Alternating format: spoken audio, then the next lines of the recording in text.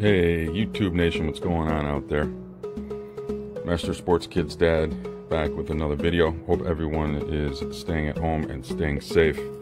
FedEx just dropped off a package and look what we got. Got the OnePlus 8 Pro. So I'm going to do a little unboxing later.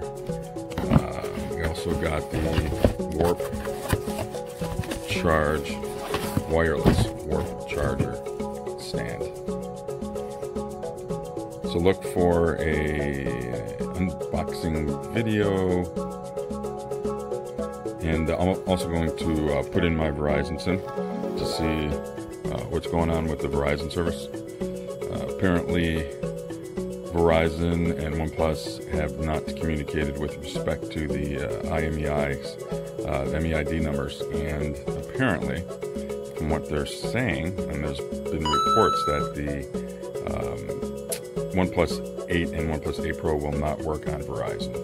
And then I've read some conflicting reports, and some forum readers have posted it does work, but you have to call into Verizon and add the CDMA list feature, and it's just it's a whole big thing.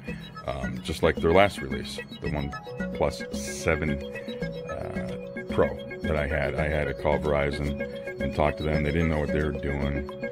Then you have to call back. You got to find someone who knows what's going on. It's unbelievable. You would think now in 2020 they would have this all. They would have it all together. Two big companies can't figure it out. So look for the unboxing, guys. Hope everyone, again, is at home, staying safe. And if you like the video, give me a thumbs up, subscribe, and I will see you in a little bit.